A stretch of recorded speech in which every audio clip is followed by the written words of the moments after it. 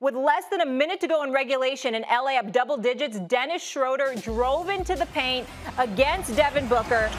And as Schroder began to elevate, you can see right there toward the basket, Booker delivered a two-handed shove to Schroder, who hit the court hard, rolled out of bounds. Booker given a flagrant 2 and ejected from the game. Booker obviously frustrated. He scored just 19 on 6 of 19 shooting in the loss. Jay Crowder also ejected for continuing to talk trash with Schroder. Max, I'll start with you here. Was this Booker play a dirty one? Yes, of course it was dirty, just like the Chris Paul play was dirty. Look, Devin Booker was frustrated last night. The Lakers' defense was working. They're a great defensive team. They're the best defensive team in basketball.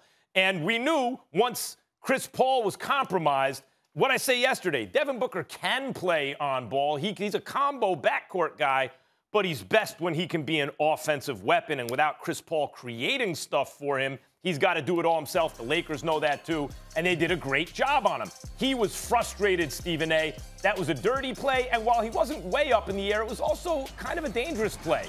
And Chris Paul's play on LeBron was the same.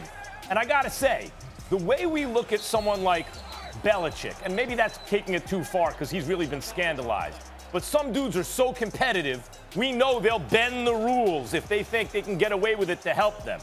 Chris Paul is one of those guys for me. I think it's having an effect on the team. He's ultra competitive.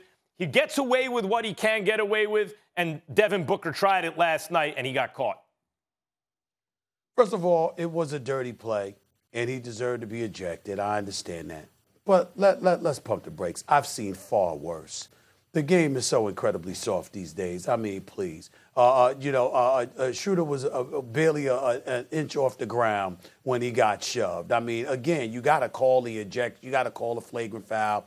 It's got to be an ejection. I saw Devin Booker speaking before he got ejected, and you could just see their level of frustration because their whole thing is that, man, if CP3 were healthy, we could take these guys. We could take these guys. They know we compromised. They talking smack. They're trying to big boy us. They're getting physical. And by the way, it is difficult, and I feel sorry for Monty Williams to a degree. I've got several plays that I've looked at. It is difficult to coach against LeBron James because LeBron James gets calls that other people don't get.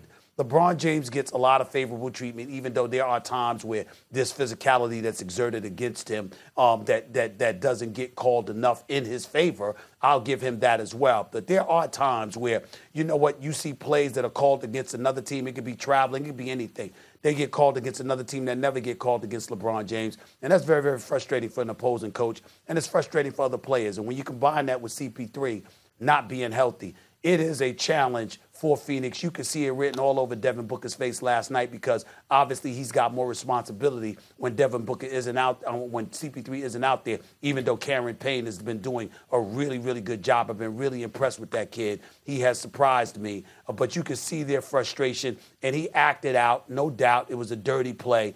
But let's not act like, oh, my God, it was one of the worst things we've seen. This league has gotten so soft. It's we've seen far, far worse than what Devin Booker did last night. Yeah. Far worse. Yeah, it was dirty. Thanks for watching ESPN on YouTube. For live streaming, sports, and premium content, subscribe to ESPN+.